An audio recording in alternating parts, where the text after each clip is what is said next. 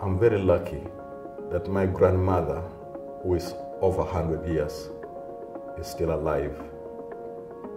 I cannot imagine what this lady thought when she started looking for money. A lady who has never had any formal education, to look for money and send me to school.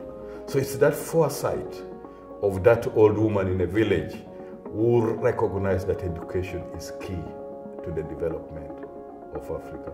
Women are the first in charge of educating the children, and so if the women are not well educated, it will be hard for them to really train their children and the future, the offsprings, and to lead to development. The youth and the children needs lots of care from their mother, so the mother really need to be well educated.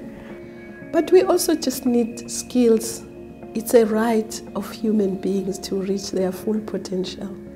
We need to do training, higher education, science, technology, and innovation for women as well as men. And I was even more excited to see that the number of women trained in the program has increased from 4% when they started today to 48% of those that have been trained are women.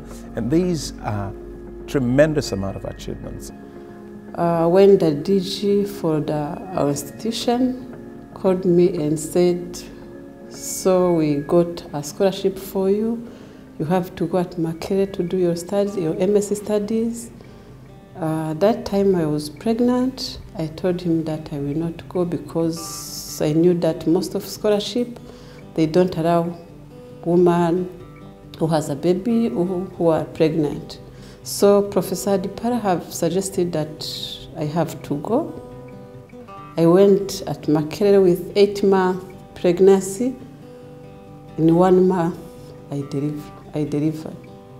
So Professor Adipara, he paid the money from the hospital. They take care for me with the baby. They gave me a new house. They shifted me where I was staying when I was like a single. Because I had a baby with a maid, they gave me another nice house. It is important to have a woman in science. Actually in Burundi, most even in all countries, women are more than 50%, meaning that the woman is the key driver for agriculture. It's a great space for women because my major goal is to make sure that I contribute to the improved livelihood of rural women in Malawi and Africa. Every time I look at a RUFORUM post, I feel part of RUFORUM. It means a lot in the sense that it's part of my history now.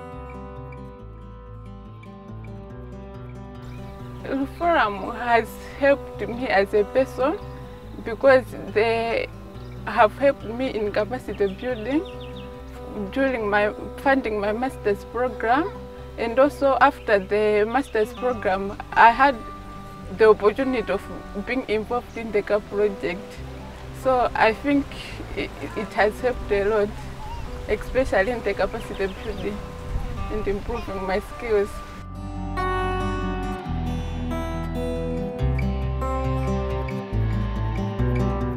To us, really, we are saying that we are married to RUFORUM.